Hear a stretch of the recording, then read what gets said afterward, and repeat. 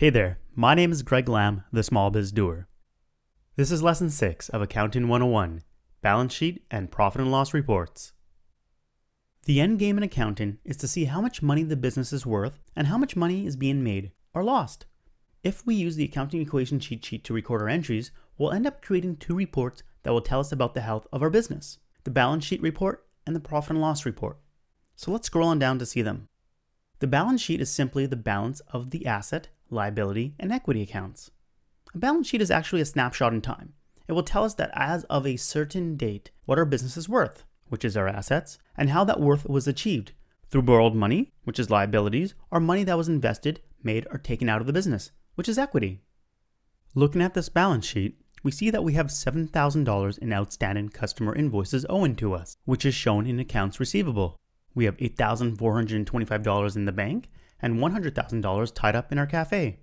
Looking at liabilities, we owe $3,100 on the credit card, $10,000 to shareholders, and have an $80,000 mortgage out on the cafe.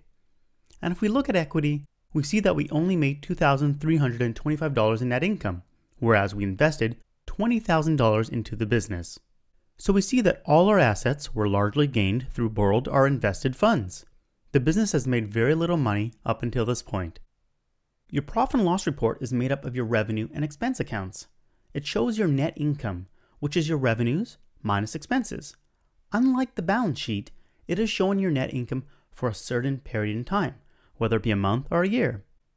At the end of a year, profit and loss resets itself and starts over again. That year in accounting is called the fiscal year. Sometimes it follows the calendar year, which is January 1st through December 31st, or other times it could be something like September 1st to August 31st, or any other one-year period that a business chooses to produce its financial statements within. So this profit and loss report is telling us exactly how we made money through catering sales and where we spend money, largely on costs of goods sold. When the profit and loss is reset, the net income is added to equity and is called retained earnings. And retained earnings is the cumulative net income for all the years the company has been in business minus dividends. In the accounting equation cheat sheet, we don't get so complicated as to have more than one fiscal year. There aren't any dates here, in case you haven't noticed. So if you look at the balance sheet, it says net income instead of retained earnings. But in this example, they both mean the same thing. If you use accounting software, you'll notice that instead of net income showing up on your balance sheet, it will probably be an account called retained earnings. Here's a recap of the keywords and concepts we just learned: profit and loss report, balance sheet report, retained earnings, and fiscal year. In our next lesson, we'll do a quick review of the accounting equation cheat sheet, and I'll give you a few tips on how to use it. If you go to smallbusinessdoer.com, you can download this accounting equation cheat sheet, as well as do some exercises and quizzes.